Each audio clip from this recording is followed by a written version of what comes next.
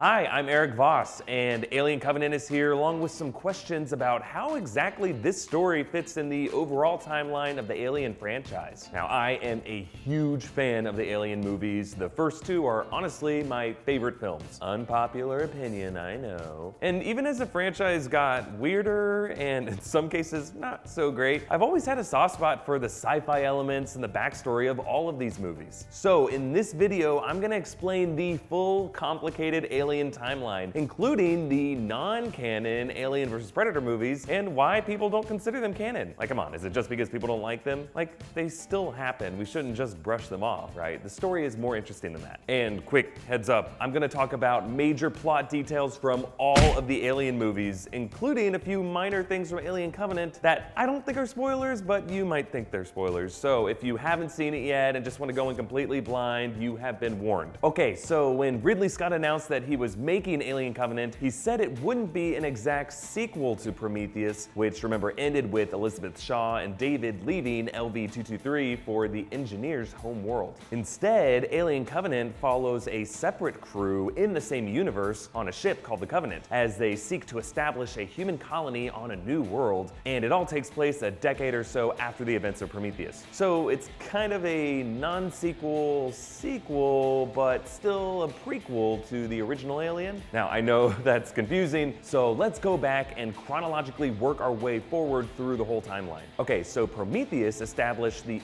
earliest events at 3.2 billion years BC. That prologue scene showed the engineers leaving ancient Earth as one of them stayed behind, drinking this black liquid and dissolving into a waterfall. And this sacrifice is considered the origin of all life on Earth. And the promo site for Prometheus included its own timeline for the Weyland Corporation, including the birth of Peter Weyland in 1990. And of course, the company becomes this juggernaut of technology, and Weyland gives a legendary TED Talk in 2023 that outlines his vision of building better worlds. Then, 2 years after that, in 2025, Weyland creates David, the first generation android that would go on as a model for all the others afterward. David 8, the one in Prometheus, and Walter, the one in Alien Covenant. That also includes later androids like Ash in Alien and Bishop in Aliens. Okay, so then decades pass, and in 2089, that scene in Prometheus shows Shaw and Holloway discovering ancient cave paintings in Scotland showing an engineer pointing to a star map. And then 4 years after that, in 2093, they arrive at LV-223 on a mission funded by Weyland. And of course, this brings us to the main events of the movie Prometheus, which I don't need to fully recap here, just know that everyone loved it and no one had a problem with it. But the key reveal here involves the engineers. So over the years, they became unhappy with the monsters they created, the human race. So they planned to wipe us out with a bioweapon, this black goo that infects us and turns us into even uglier monsters. So when David awakens, the surviving engineer, that guy plans to head to Earth to begin that process,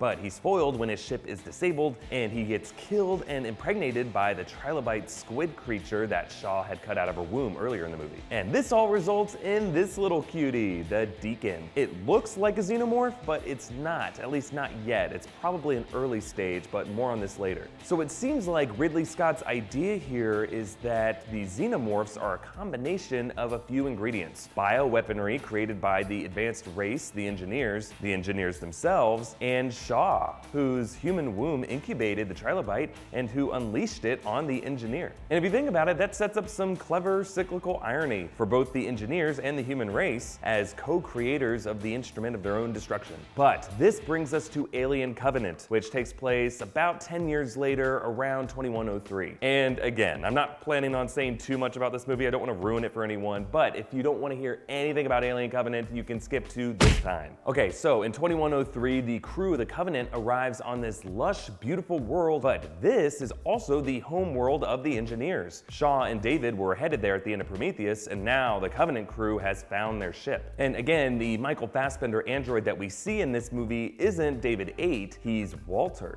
And without saying too much, Covenant does go deeper into the history of this line of androids, and it shows how really David, not Shaw, was the actual main character of Prometheus. And the events of the original Alien film take place not too long after this, in 2122. There's actually some fun references in Alien Covenant that imply how close in time the two movies are. Like the Covenant crew calls their ship's central computer Mother, just like the Nostromo crew does in Alien, suggesting that they're the same same technology. Now, it sounds like we may still see another movie, or movies, taking place in this 20-year gap between Covenant and Alien. Ridley Scott actually said that 4 more Alien movies are in development. Some of these could also take place between Alien and Aliens, while Ripley is in hypersleep, or even later in the timeline. But we now know that one of these 4 movies is Alien Awakening. He said it would go Prometheus, Awakening, then Covenant. And my theory is that Awakening will tell the story of the events that led from the Deacon on LV-223 to the full Xenomorph form that we see in Covenant. Okay, so the rest of the main Alien timeline is pretty straightforward. These are the classic movies that started it all, really the best sci-fi movies of all time. And yes, I'm including Star Wars in that because Star Wars is a fantasy, not science fiction. Yes, there is a difference. The original Alien is set in 2122 with the Nostromo responding to the distress call on LV-426. They find the derelict, which is the ancient ship of the engineer, which, by the way, wasn't called the engineer yet because Ridley Scott hadn't yet written this backstory. Instead, this guy for years was just called the space jockey. Anyway, this leads to Kane getting infected by a facehugger, the infamous chestburster scene, and Ripley narrowly escaping with Jonesy. And then James Cameron's Aliens takes place 57 years later in 2179 when Ripley is awakened from hypersleep and sent back to LV-426 on a rescue mission with Colonial Marines, where it quickly becomes game over, man, until Ripley says, "Get away from her, you bitch," and fights the alien queen. I don't know if you can tell, I'm a huge super nerd about this movie. And then Alien 3 takes place right after that, with Ripley crash landing on the prison colony Fiorina 161, or Fury 161. She learns that she has an alien queen embryo gestating inside her, so Weyland can get its hands on the Xenomorph. Ripley doesn't care, she kills herself and the baby by jumping into a fire. Then the 4th movie, Alien Resurrection, goes even crazier, jumping ahead 200 years to 2379 when the United Systems military uses Ripley's blood collected from Fury to clone her. Ripley's DNA has fused with the Xenomorphs, and now she has super strength and acidic blood. So they extract the alien queen from Ripley and use it to breed even more Xenomorphs and a Xenomorph human hybrid on the ship Auriga, which in the end crashes into the Earth, supposedly killing all the Xenomorphs. Okay, so that's as far into the future that the Alien timeline goes, but I've been leaving out a big part of the cinematic history, the 2 Alien vs. Predator movies. Now when it comes to the timeline, people have stopped talking about these because they're no longer considered canon, but why is that? So when Ridley Scott returned to the Alien franchise, basically said that when it comes to the movies, only the movies with Ripley are considered canon, and that Prometheus and these new Alien movies would establish the canon Xenomorph backstory leading up to the Nostromo mission. So Scott is basically pretending that Alien vs. Predator and Alien vs. Predator Requiem didn't happen. Actually, Damon Lindelof, the co-writer of Prometheus, said that when he brought up Alien vs. Predator to Ridley Scott gave him this dirty look. But really, that's Ridley Scott's decision to make. He's the guy who directed the first Alien film, from the vision of screenwriters Dan O'Bannon and Ron Shusett. And the studio that owns this property, 20th Century Fox, has basically given the reins to Scott to decide what is and isn't part of this timeline, and I'm pretty okay with that. Still, what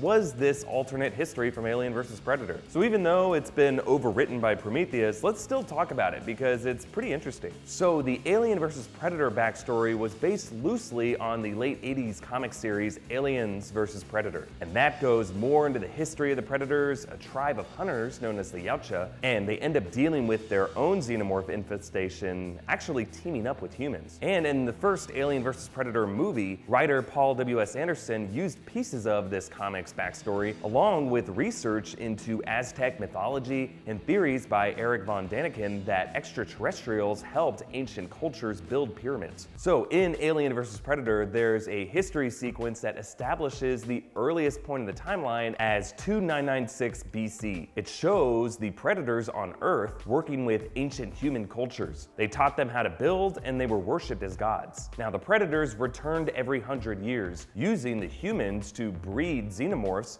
that the Predators would battle in a sacred ritualistic combat. And if the Predators ever lost the battle, they would use their self-destruct mechanism to make sure nothing survived. The idea being that this is why so many of these ancient cultures were lost to history. So the main events of the movie take place in 2004 in a pyramid in Antarctica, and it ends with a chestburster popping out of the Predator, creating a Predalien, which is a mix of both Xenomorph and Predator. And that Predalien becomes the primary threat in Alien vs. Predator Requiem, which takes place in rural Colorado and features some pretty disgusting violence to pregnant women. Regardless, in my mind, all this backstory with the ancient human cultures is pretty interesting. And yeah, there were definitely some parallels between this history and the new one that Ridley Scott established in Prometheus, with the engineers replacing the Predators as the godlike beings who guided early humans. But yeah, the timeline is totally different now. Like, Ridley Scott extended the earliest point of the timeline from around 3000 BC to 3 billion BC. And if you assume the engineer and the Deacon to be the genesis of any incarnation of a xenomorph, which definitely seemed to be Scott's implication, that pushes the xenomorphs into the future, popping up somewhere between 2093 and 2122 instead of running around in our present day. And again, that exact xenomorph origin point seems to be what Alien Awakening will be about. Now, of course, if you really stretch things, there are some ways that these movies could all coexist. Like, maybe the Deacon wasn't the origin of the xenomorph, and elsewhere in the universe, they've been locked in this millennia-old ritualistic combat with the Predators. Or, also possible, the Predators could have gone back in time to ancient Earth and brought a few facehuggers with them. I mean, I don't know, crazier bullshit has happened in movie timelines before. Terminator Genesis. But really, as much as I honestly love the Predator movies, I don't want to be forced to contextualize the Alien history in the Predator universe. Like, I think it's best to consider the Alien vs. Predator crossover movies as separate side adventures that you're free to enjoy or not enjoy. Personally, I'd rather trust Ridley Scott's vision. Like, bringing back that space jockey and ending Prometheus on this striking image of the Deacon suggests that he's got a pretty good idea of the overall world of the story, even if some of the characters in that world act pretty dumb sometimes. I'm just grateful to look forward to the future of this franchise again. Like, sure, it might not ever be as great as Alien and Aliens, but the existential themes and mythology of the engineers and the Wayland androids, and the heart-pounding suspense and horror, which are still top-notch, all these things make this series something that I will always be fascinated by. And I'll probably be a really annoying fanboy to debate if you ever start hating on them. Okay, that covers the up-to-date timeline of the Alien movies, canon and non-canon. But keep an eye out for other videos that we might be doing on Alien Covenant on this channel. Like, I'm curious to know what you think of the movie and what questions you have after seeing it. So if you like this video, please hit like and subscribe to New Rockstars. You can also contribute to us on Patreon. Thanks so much to all of our current patrons, especially Daniel Hopkins. You can hit me up on Twitter at EA Voss with any thoughts you have about Alien Covenant or any Alien movie, or follow New Rockstars on Twitter at New Rockstars for updates on our videos. Okay, thanks.